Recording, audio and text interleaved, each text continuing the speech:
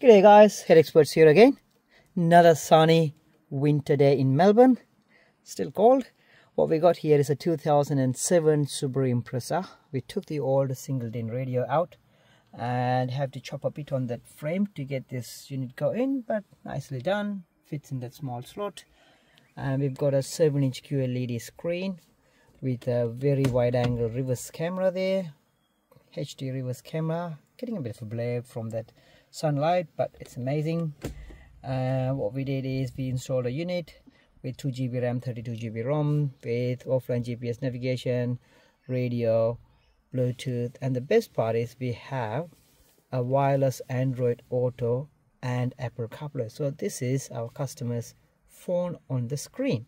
So literally access your phone on the screen legally, do things, use your Waze or Google Maps and everything on the screen, and pretty much choose if you want the offline GPS navigation, radio there.